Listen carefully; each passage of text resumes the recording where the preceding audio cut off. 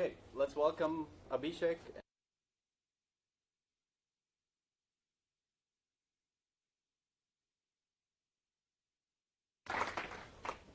So hello everyone, my name is Kondratenko. I'm working in SUSE for storage product that is actually based on Ceph. And today we will talk about the Ceph and the ELK. We will talk about it from the different perspective, not like we are going to run ELK on Ceph, but how ELK could help us with Ceph a little bit. And probably everyone know what is the Elasticsearch is, what is Logstash, Kibana. That is stack of different products from the Elastic. Elasticsearch is basically the database. Logstash is server pipeline that actually allows you to get data, transform it somehow, and to put it probably in Elasticsearch. That's what they claim. And also Kibana is the GUI for all this, so you can query from it to Elasticsearch, monitor something, and etc. XPack, it's actually another product that provides you machine learning and alerting from same Elasticsearch database. What I will be talking about is logging. So actually everyone knows that Ceph is cluster solution, and we have a lot of logs that we need to gather somehow, put it somehow in database and alert the people that there are some problems, so just analyze it. So how you can collect it, it's actually well-known, old technology is rsyslog, syslog-ng. You can just gather it on the node and push it to the Elasticsearch. As well as they have also FileBit. It's special applications that runs on the node. You can run it that will not just gather the logs, but also pre-process them. As well as Greylog, Ceph actually has the built-in Greylog support, so Ceph itself could forward the logs where you want. For that, you just need to configure it somehow. Why we need the logs? We need logs to store it for later use, for analyze, like analyzing it to understand if there are some problems happens, crash happens, you just could alert immediately someone. And you also can analyze those logs with machine learning, and that's built in XPack. And as well as Elasticsearch has a good client for R. So that's how you can explore those logs. And yeah, for sure, when the cluster is dead or some node is dead, then you get, as the developer, sleep of the logs, and you need to analyze them. So you can forward those logs, as I said, with rsyslog. rsyslog has a built-in functionality. You can just configure it so it will run those logs in Greylog to the server. And Logstash itself, it's why actually I'm talking about Elasticsearch and Logstash, because it's really simple framework with a lot of build functionality. So it's already could parse those logs like syslogs, like Greylogs. It's already built in, so you do not need to do something for that. As well as they have FileBit that could collect information for you and push it to some server. Ceph Greylog support. So it's built in. It's not really documented, but you can find these parameters in the Ceph itself, and it works. At least for me, it was working fine. But so you just need to configure those parameters, restart the Ceph service one by one. For sure, you want that.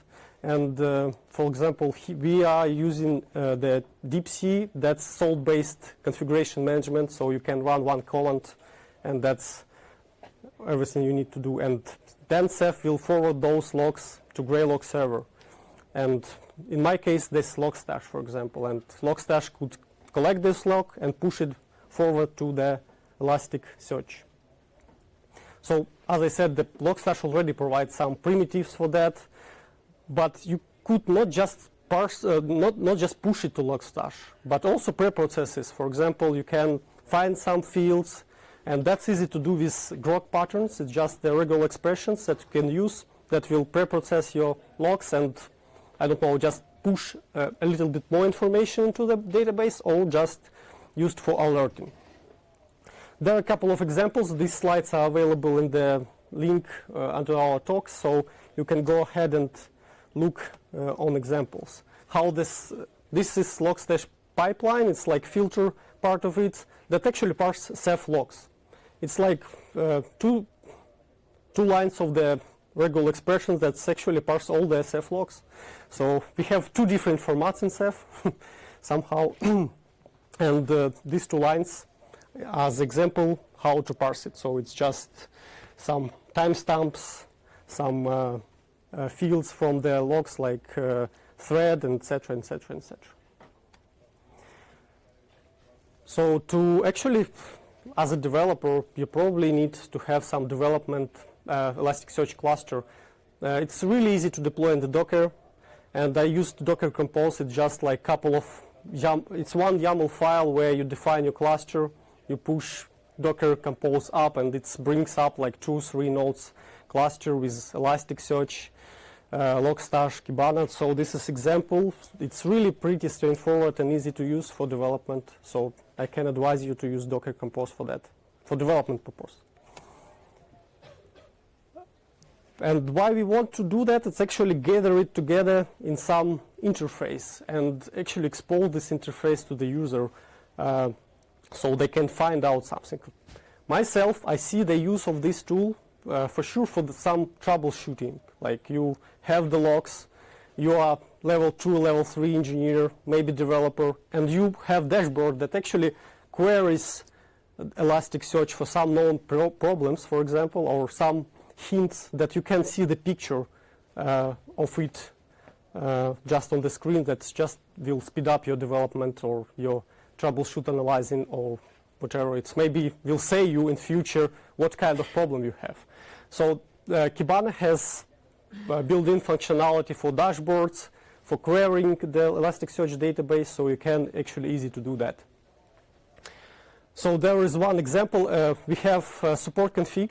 That's special tool that our level 2, level 3 engineers use to gather the logs from the cluster. Like they run it node by node and then send it to us as developers, saying like here is some problem. And actually, as a database already preparsed, you can build like cluster picture. Here in the example, we have like how many nodes we see in the logs, what is the kernel version, what is the Ceph version, and what kind of problem. Here is like just a simple query for health, not okay, like health 1 or health error. So that's actually give you some idea of the current issues on the cluster, as well as you can use simple searches then for the database to see actually what happens in the cluster. So my idea maybe that we can have some patterns and defined some searches and queries defined that could say you as a developer or support engineer what happens, what's wrong, what maybe the basic issues. Like here in this example, it's like Rados gateway cannot find the key, I believe. Yeah, that's failed to start the Rados gateway service. And if we will have such list of patterns we can parse, we actually can quickly and more quickly actually find out the issues or the state of the cluster. For sure, you can use the Elasticsearch real time and discover some of the problems as well. So that was my part about the Elasticsearch, parsing Logstash and parsing the logs. And right now I give the microphone to Abhishek. He will say a little bit about different approach, how we can use Elasticsearch more.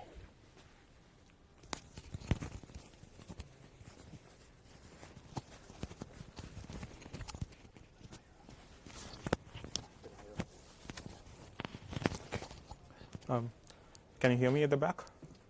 You gotta speak up. Okay. Can you hear me at the back now? No, its microphone is not working. It's just for. Okay. Okay. So I'm here to talk about the Rados gateway, the object storage component of Ceph, and how it actually ties into Elasticsearch. So a bit about Rados gateway. So this is the object storage client to the Ceph cluster. By client, I mean it's a librados client to the Ceph cluster. So it basically translates your HTTP requests to librados requests. And librados does all the intelligent placing of data and based on your storage policies and everything like that. So yeah, it's basically a RESTful API access. It provides you a RESTful API access to the Ceph cluster.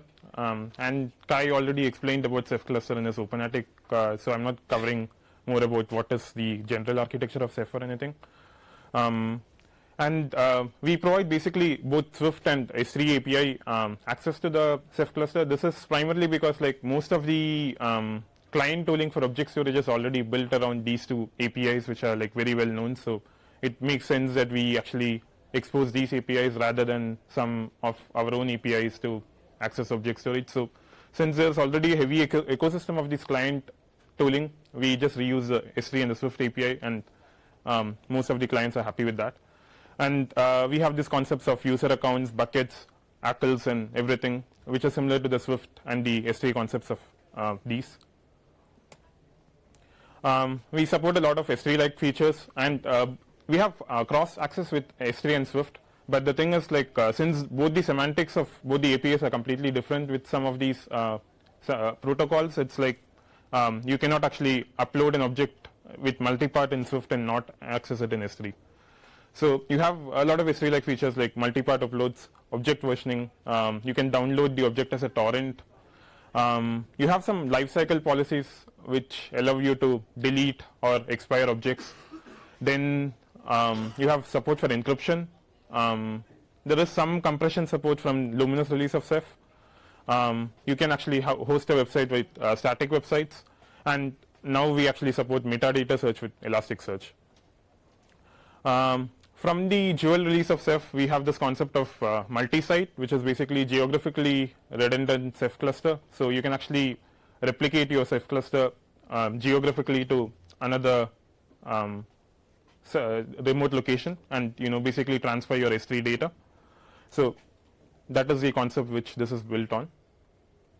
So Elasticsearch, as Dennis already explained, it's just a distributed, horizontally scalable document search engine built on Apache Lucene. So it basically speaks a RESTful API, and literally every configuration you do on Elasticsearch is done via REST. So it's pretty easy configuration. And the motivation behind why we need to build something like metadata search of Redis gateway objects with Elasticsearch is basically that you already have a lot of metadata associated with your objects. So for example, if you're doing video analysis, then you may actually have a tag saying like this video is uploaded by this author or this user or something like that. And you might want to actually query and find out how many videos are uploaded by, for example, Dreamscape with what average sizes or something like that. And since it's an object storage, you do not have any traditional file system or analysis tools at your disposal.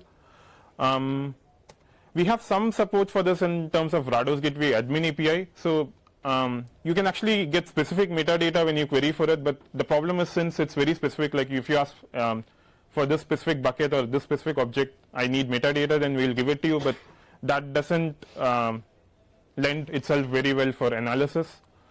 And you actually have no notifications when you have like new objects or new buckets or new accounts being created, so you have to constantly poll and write a very large-scale system to actually analyze this. So this is where Elasticsearch already comes in, because it has already built-in primitives for slicing and analyzing data.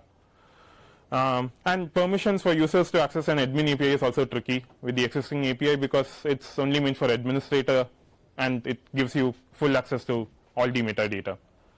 So as a storage administrator, you want to actually analyze what are my top 10 consumers of the object storage, or what are my really hot buckets, or how is my object storage being used on Friday evenings, for example. And all this is something that's very trivial to be done with Elasticsearch.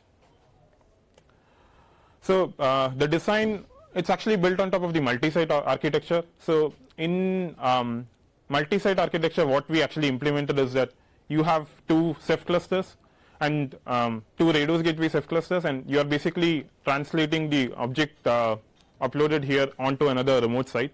So you have already semantics for asynchronously basically copying data from this cluster to the other one. So since that is already there, and Rados gateway is the consumer on the remote site, we actually thought that we can actually leverage this to consume it not only by a Redos gateway, but for a third-party plugin which can actually forward this metadata and data to an external tier.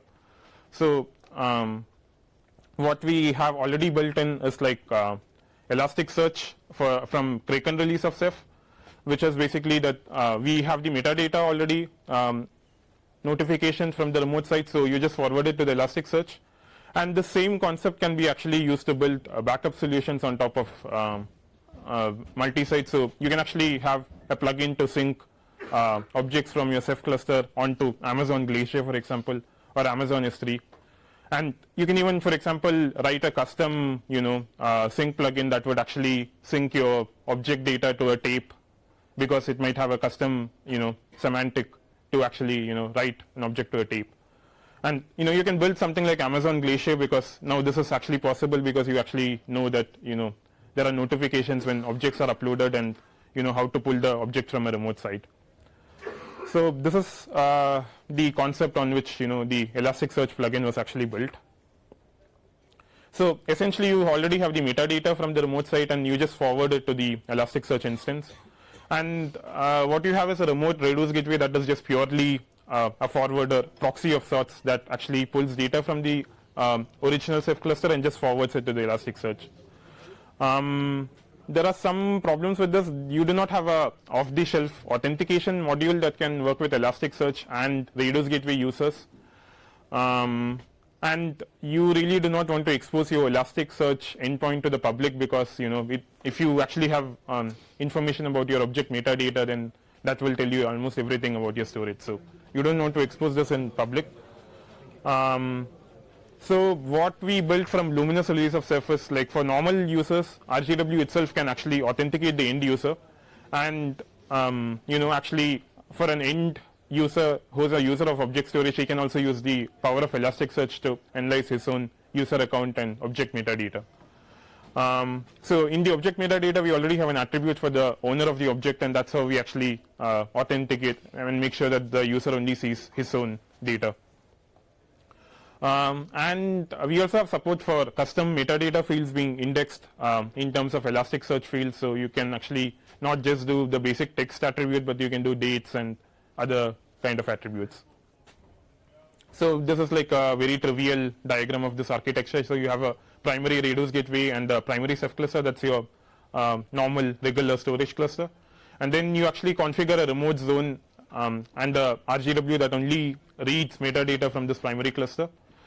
This can be in the same Ceph cluster or a different Ceph cluster. I'll recommend a different Ceph cluster if you want to be completely redundant and not depend on your primary data store.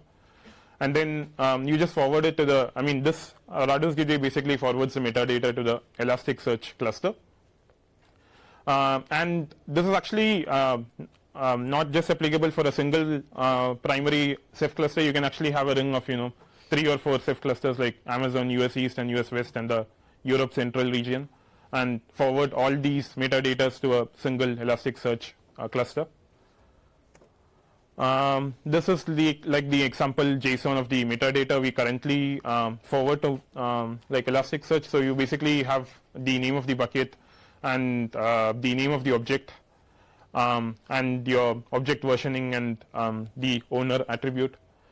You also have some basically the metadata which tells you about the size of the object and the time it was uploaded, and even if you actually, from last release of Ceph, we also have support for object tagging, so you can actually attribute custom metadata per object. So you can say like this key and this value are associated with this object, which is very useful when you want to slice your data based on a key. For example, you need all the videos by this author or all the books written by an author or something like this. Since it's Elasticsearch, you can aggregate queries pretty easily. You can just give an average of the total objects uploaded, or you can even do it on a date basis and something like this. And the Elasticsearch will respond to you telling this is the total average. You had total 22 objects and the total size was like 177 bytes. You can actually have queries on specific metadata content, which can actually help in finding out data from specific users or something like that. then this is the future work in place. So we right now have support from Elasticsearch up to 6 for RDOS gateway. So the future work is to support Elasticsearch 6.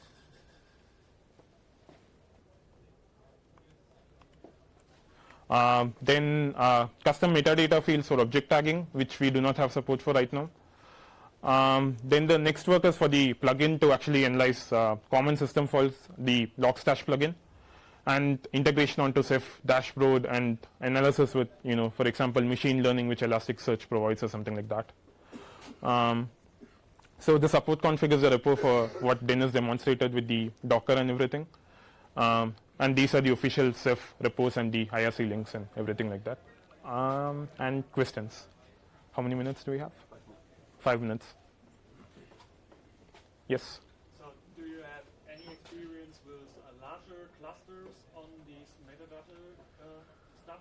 So how big are your clusters and how many data you have tested? So the question was, do we have any data on very large Ceph clusters and Elasticsearch? Answer is not really. We do not have any customer data right now on Elasticsearch. But the answer is like we actually do not. We are not dependent on this primary Ceph cluster at all for the metadata.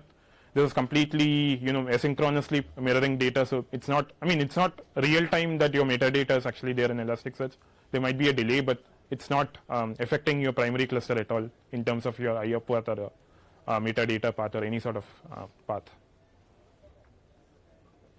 Any other questions?